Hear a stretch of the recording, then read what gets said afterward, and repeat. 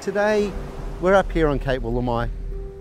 Cape Woolamai is a huge short-tailed shearwater colony.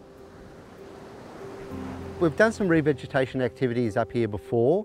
Today we're building off some previous work.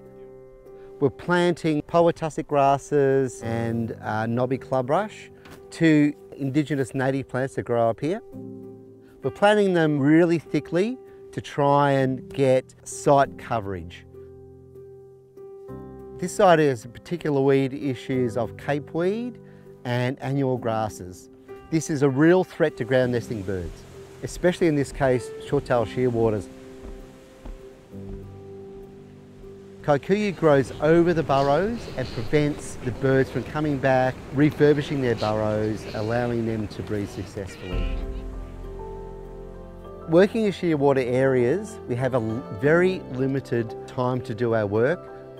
The shearwaters are leaving in May and they're returning in September, so I've only really got the winter months to do anything. The revegetation program is actually part of a greater program of works that we do up here on Cape Woolamai.